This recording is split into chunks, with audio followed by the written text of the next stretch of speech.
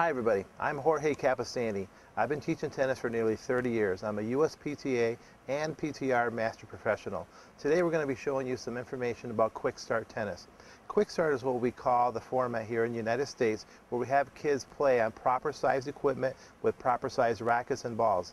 It's also happening all over the world. QuickStart is what we call it here in the US. But I hope that after this video you'll be convinced just how effective this QuickStart program can be for you and your players.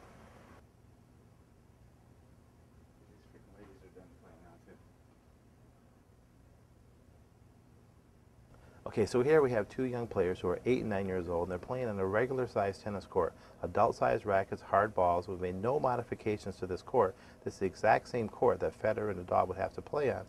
Now, because they're not new to the game, you see that they have some success. They're not exactly missing every shot.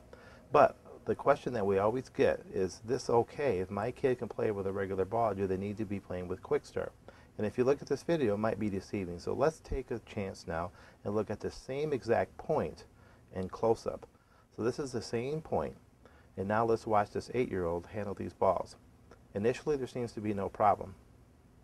But if you watch closely, as the ball comes, and a hard ball will always do this, it starts to push the player around.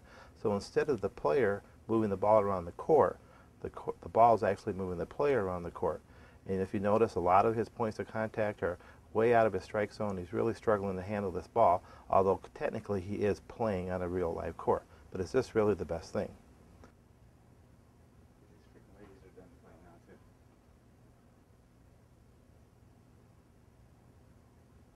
So we have here now is a couple different players. They're playing on the appropriate size court. This is a 36-foot court with foam balls. Now I want you to watch carefully. You see how these points last and the points get developed. These players are able to rally consistently. The ball is in their strike zone. They're able to move each other around the court, and they're actually playing a very good quality point.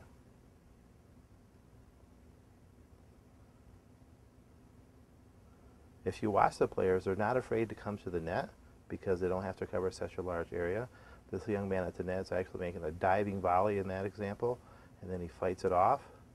And these are the kind of points that can develop, realistic points that just simply don't happen on a 78-foot court with little kids.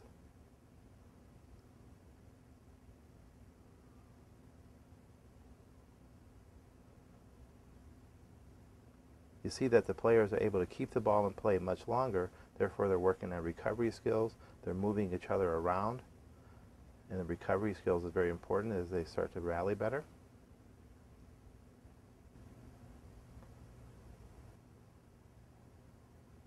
Okay, so we just saw a video. You saw some 8-year-olds playing initially. They were on a 78-foot court. And then you saw that they were able to have some success, but it was limited, and quite often the ball was way out of their strike zone when they made contact.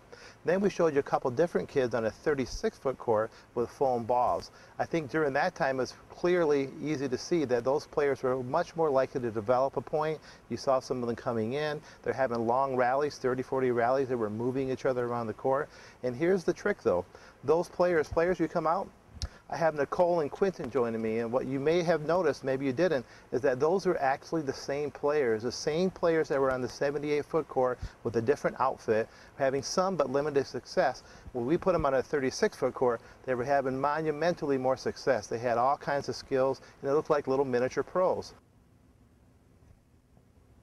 Okay, so here we have Quentin, and he's got different clothes on, but it's the same child.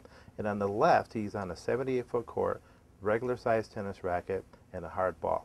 And you'll see that the ball is pushing him around a little bit. He's able to handle it, although the point of contact is a little bit high.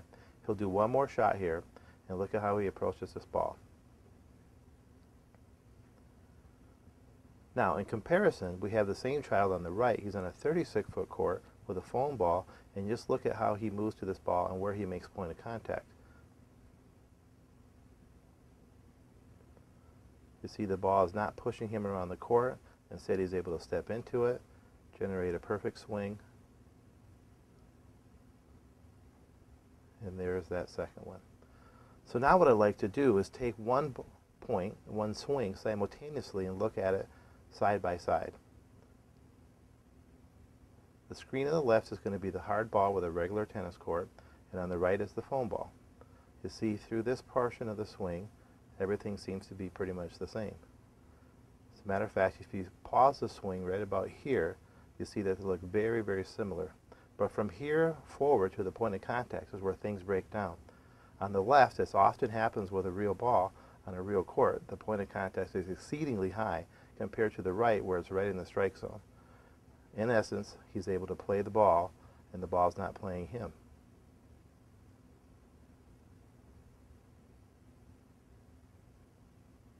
Okay, so I hope this video was helpful in showing you the realities of what happens to players when you take an 8-year-old and you put them on a regular size court with full-size rackets and a hard ball. So many times they can get the ball back and forth, but if you take a closer look, too many of the times their point of contact is way above their head, and because they take their first 10 or 20,000 swings at balls this high, they're going to develop full Western grip, grips that might be limiting for them in the future. Another concern is if you put them on a large court, they're way less likely to come to the net and try to learn those skills because it's just too much court to cover. So that's important information to keep in mind. It's not necessarily whether the kid can rally a hard ball back and forth, but how they do it. So let's get kids on this equipment and let's start building some champions. I hope this was helpful.